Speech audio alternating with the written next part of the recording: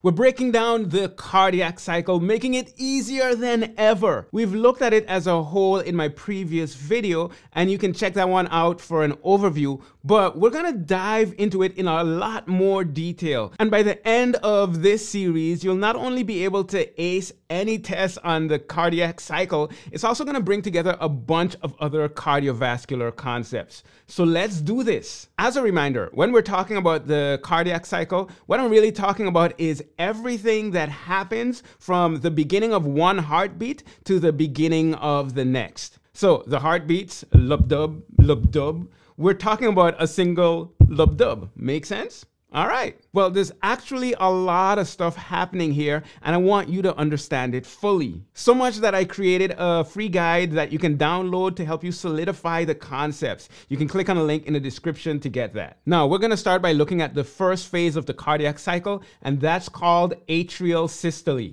The term atrial systole has two parts. Atrial, which refers to the atria of the heart, and systole, which means contraction. So we're talking about the contraction of the atria. So far, so good. Let's look at where things are right before the atria begin to contract, just to set the scene. Blood is coming back to the heart. On the right side, we have blood coming back from the rest of the body. And on the left side, we have blood coming back from the lungs. And to start off the cardiac cycle, the atria are gonna contract. Now, the question is, what needs to happen in order for the atria to contract? Well, contraction doesn't just happen on its own. We need some kind of signal to cause it to happen. And fortunately, we have such a signal coming from the pacemaker that's in the heart. In the right atria, that's where we find the pacemaker, aka the SA node, which stands for sinoatrial node. Now, the SA node generates a signal. And since the SA node is located in the right atrium, that signal starts right there and it spreads throughout the rest of the atria. So when we look at the electrocardiogram, what we're gonna see is we have a P wave. Now that P wave shows the depolarization of the atria. In other words, it's showing you the spread of the signal across the atria. Now we have a signal, and that signal is gonna cause the atria to contract, which is atrial systole. Now, when the atria contract, what do you think that's gonna do to the pressure in the atria? Well, think about it this way.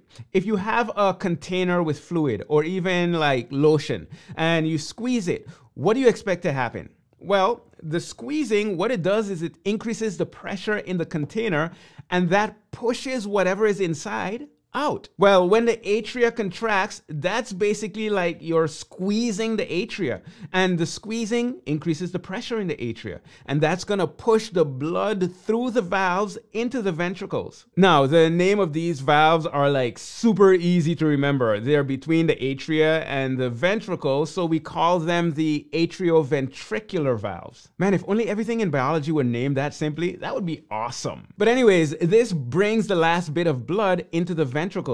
In fact, about 25% of the volume of the blood in the ventricles comes from this last push from the atria contracting. Now, when we look at the pressure in both the atria and ventricles, you can see that it's pretty low. I mean, it was pretty close to 0 millimeters of mercury.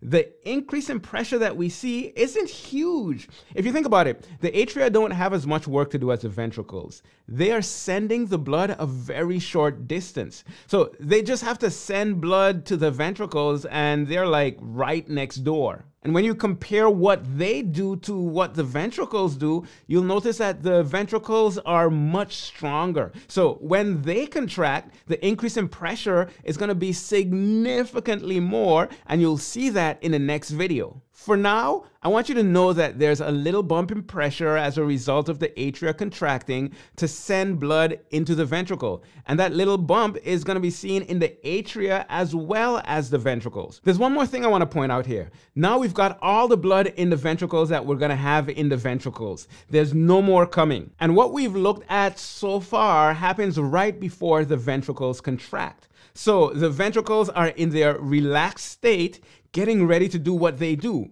contract so that it can send blood throughout the body. The amount of blood inside the ventricles at this point is called the end diastolic volume. That's the amount of blood that's present at the end of diastole. And the word diastole refers to relaxation of the muscle.